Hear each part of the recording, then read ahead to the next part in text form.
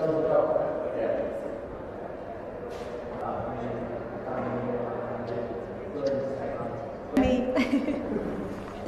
This is me being a complete creative.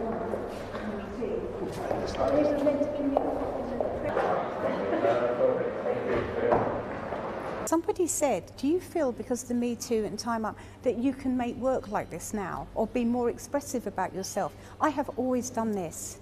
And I've always been an advocate of women being able to tell how it feels. If you've been raped, you scream your head off and you will be heard. And there's a very good chance it won't happen again. Okay? You have an abortion and it goes wrong because you didn't have the right aftercare and you scream about it, there is a very good chance it won't happen again.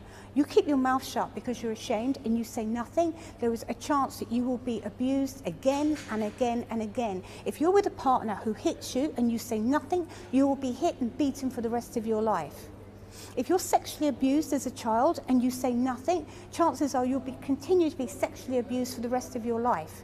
And that's what I was talking about. And that's what I've been talking about for the last 35 years when I've been making my work.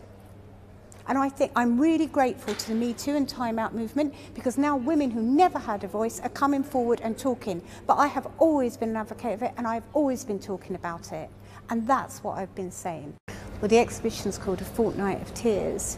And I've had the title for about 15 years, but I've never used it. And a couple of years ago, my mum died.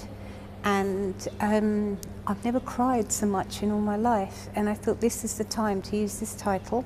And so essentially the show is about big emotional moments in my life, good or bad, hell or happy, this kind of combination of this big sort of like emotional kind of churning, reworking, awakening, just a big sort of emotional kind of time bomb that's been let off in the gallery, really.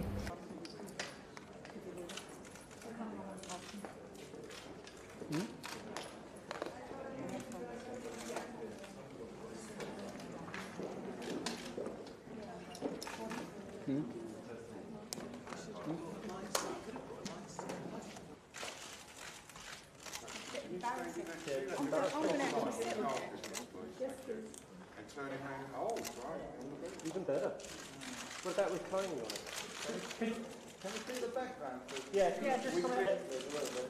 Thank you. Well, yeah. Because then you get all the bedding there.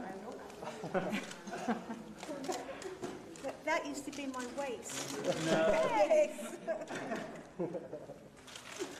You know, I'm 55 and I've got another 30 or so years left working, maybe 20, physically working really hard. So I've got to make the most of it. I can't mess around anymore. Not that it's more serious, I'm more focused. When you're young, you think you're going to live forever, okay? You take risk on all sorts of things. You don't care so much about anything. You know, you can muck up, you can make mistakes, it's fine because you've got the rest of your life to put it right. When you get to my age, you haven't got the rest of your life. You only have the rest of your life to get it right, but you haven't got all your life. So that's what I mean. You know, I'm homing in on what's really important to me now. That's what I'm doing.